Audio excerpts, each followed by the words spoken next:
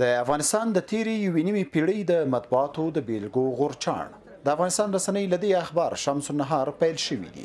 د شمس النهار اخبار په 1302 زیږدیز کال کې د امیر شیر علي خان په وخت کې پیل شو. په اونۍ کې به یو یا دوه ځله چاپېده. د افغانستان دوم اخبار سراج الاخبار په 1306 میلادي کال کې له لنډ وخت چاپ وروسته بیرته د سراج الاخبار افغاني په نوم د محمود طرزي لخوا د امیر حبیب الله خان په وخت کې چاپ شو. د افغانستان د مطبوعاتو تاریخ 150 کلونو ته رسیږي. د غازي امان الله خان په دوره کې افغانستان 23 رسنۍ لرلې. د نادر خان په زمانه کې یوازې دولتي رسنۍ وې او د پخواني پادشاه ظاهرشاه د زمانې د دیموکراسي په لسیزه کې افغانستان 50 رسنیو خاوند و. تر هغه راوروسته بیا زیاتره دولتي رسنۍ وې تر هغو چې طالبانو واکمني له منځه لاړه او په افغانستان کې نوی تحول راغی. رسنیو هم په بېساري ډول وده وکړه. تاریخ پوه استاد حبیب الله رفیع د رسنیو په تاریخي مزل وایي چې لوړې او ژورې لرلې دي. په افغانستان کې د مطبوعاتو سیر څپڅپان دی.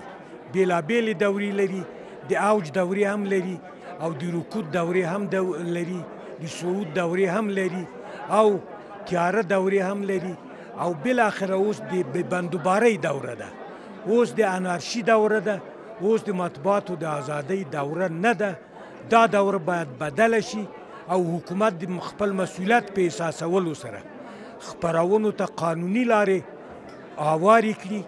نن په ملي راډیو تلویزیون کې د رسنیو د مطرحو څیرو پشتون کې په افغانستان کې د مطبوعاتو د تاریخي مزل کنفرانس دایر شوی و. د کنفرانس ته ویناوالو وویل چې افغانستان تر بل هر وخت اوس رسنۍ په زیات شمیر کې لري. د اطلاعات او کلتور د وزارت په وینا 1202 رسنۍ له دې وزارت سره ثبت دي. 688 داسې رسنۍ دي چې راجستر شوي نه دي. په 1202 رسنیو کې ثبت او بې ثبته 302 تلویزیونونه دي. پاتې راډیوګانې، ورځپاڼې او مجلې دي. لیکوال تاریخ پوه ژورنالیست عبدالحمید مبارز وایي چې اوسنۍ رسنۍ هدفمنې نه دي او په وینا یې په کیفي لحاظ وده نه ده کړې. مطبوعات په دې اواخرو کې له کمیت د نقطې نظره ډېر توسعه موندلې، مګر د کیفیت په باره زه هیڅ رضایت نه لرم، ځکه چې زموږ رسانې چې دی نن تجارتي شوې ده.